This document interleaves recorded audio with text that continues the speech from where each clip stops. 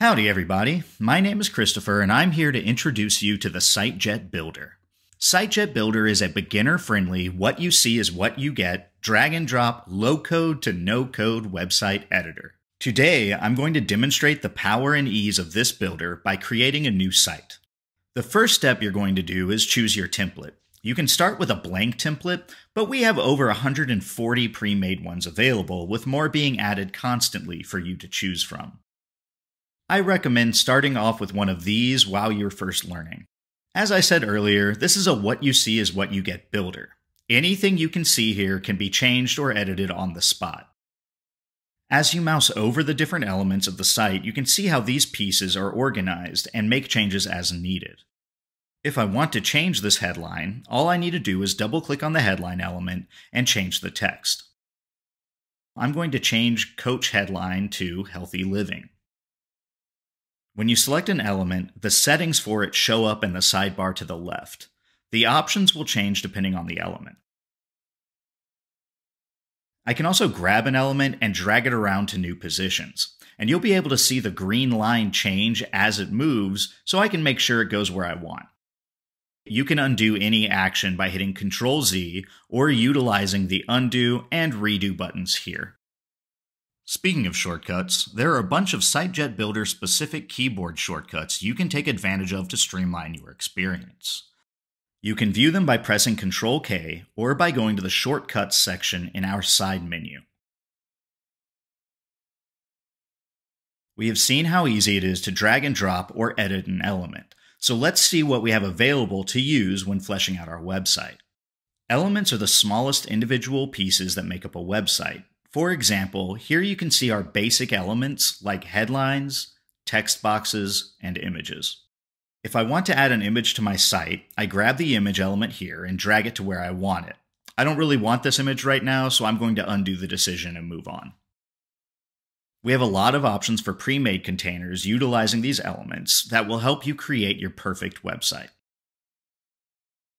Before I start changing up more, I'm going to upload the logo for my site. I do this by going to the logo in the top left and double-clicking on it. Select Upload and select wherever you have your logo stored. I want my logo to be changed everywhere, so I'm selecting Yes, Change Globally. Sitejet Builder has looked at the design of my logo and is proposing a color palette to use for the rest of the site. I'm going to select what I want for my primary, secondary, and background colors. I'm choosing to leave the text color as it is. I hit Apply New Website Colors, and there it is! Racco Gym, the gym for raccoons website, is now branded. Now that we know the subject of our site, I'm going to change this headline real fast. The next thing I want to do is add some cards. I could choose to scroll up and look for them, but instead I'm going to use this search tool. I have two different card options here, and I'm going to go with the one on the right by dragging it to where I want and letting go. I want 4 columns for this part, so if I double-click on the cards container, I will be presented with different options for designing the cards to match my needs. I'll select the column number I desire, and now there are 4 columns available for this container. Let's add another card to it. We can add this new card simply by duplicating one of the other cards. I want to copy this entire container, so I move my mouse over to the far left and see that I am now interacting with that whole container. To duplicate the card, I hit the duplicate button and my 4th card appears. Let's get these cards set up to match my theme. To change this first image, I double-click on the image element to see my options. I'm going to upload a new image. Let's change the headline. I already know what I want to put for the text, so I'm going to go ahead and copy-paste that. You may have noticed that I have a filler word, company, here for now. That's because I'll be showing off something related to that later. I'll go ahead and set up the next card on my own. Well, I might have gotten ahead of myself with 4 cards, because I only had the image and text for the first 2 columns ready. Luckily, there are some tools to help me. This time, I double-click on the image, and instead of using the Upload button, I go to the File Manager. If I have uploaded any other files or images, I can select those here. But I don't have anything new, so let's check out stock photos. I'm going to search for something that might fit my needs. preview it, and since it's going to work for me, select Insert.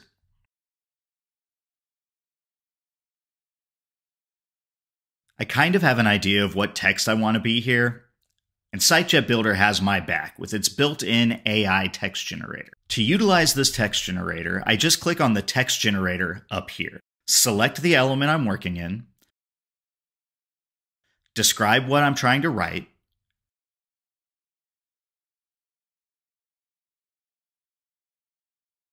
choose my word count, change to a fitting tone, and then generate the text. Because I had the specific text box element selected, the AI-generated text now shows up in my card. If I want to make changes to this text, I do them in the text element. I've got one final card to complete. I'll knock that out on my own. I'm not a fan of how these images line up, so I'm going to choose to crop these images to match. I can do this by double-clicking on the image, choosing the crop button, and adjusting from there.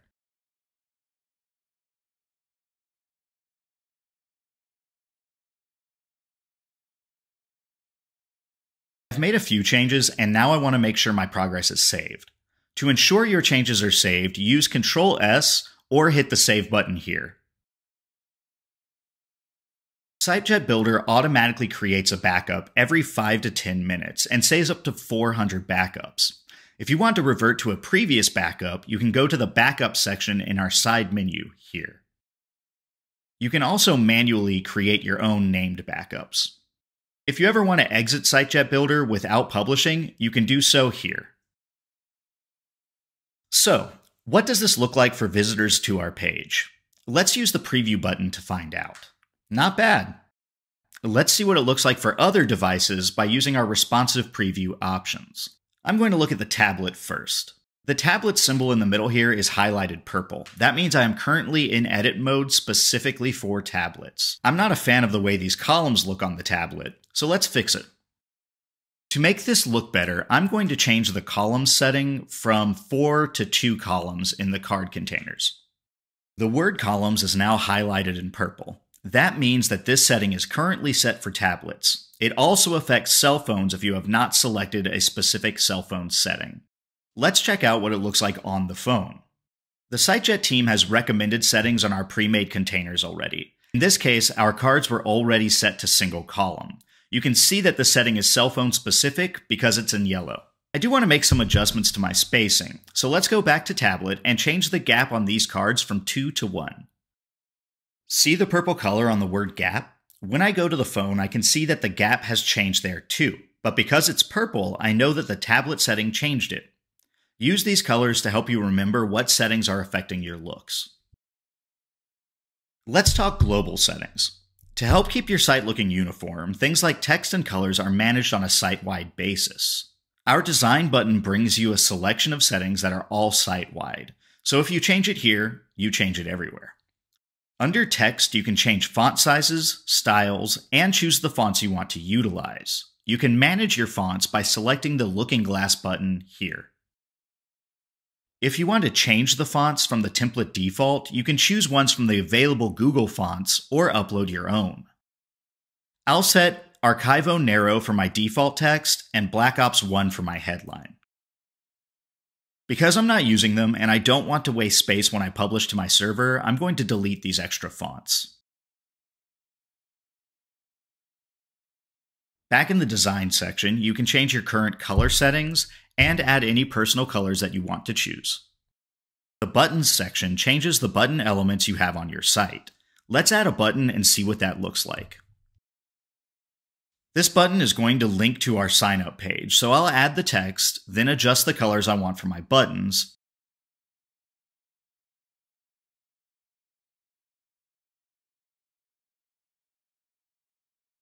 then change this link to my sign up page utilizing the link section in the button menu.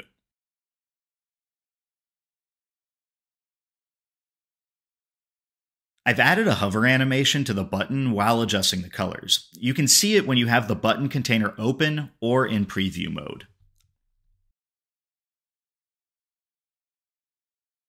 The layout section gives you options for globally controlling default container sizes for your site.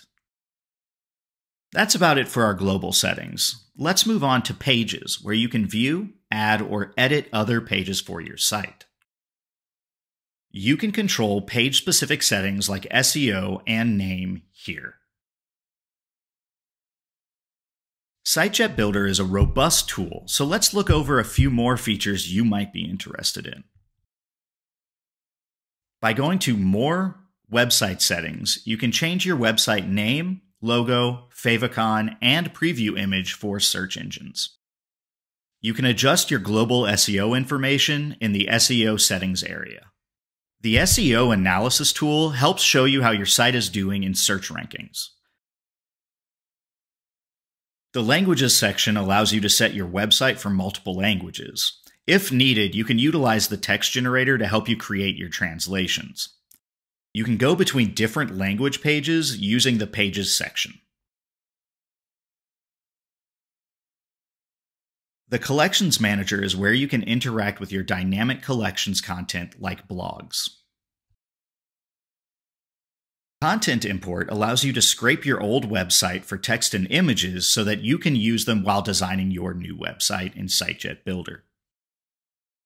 We also have a really cool to-do tool in Sitejet Builder so that we can track what changes we need when working on our site. For example, I don't really like that these pictures don't all have the same style, so I'm going to make a to-do to remind me to fix that later.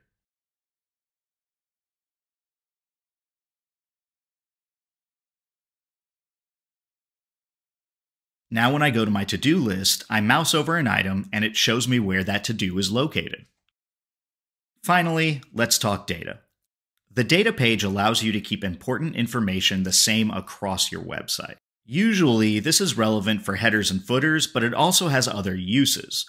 For example, remember where I left the word company in my cards? I'm going to update that now by first changing my company name here. Now, I highlight the word company, select the data dropdown, and choose company.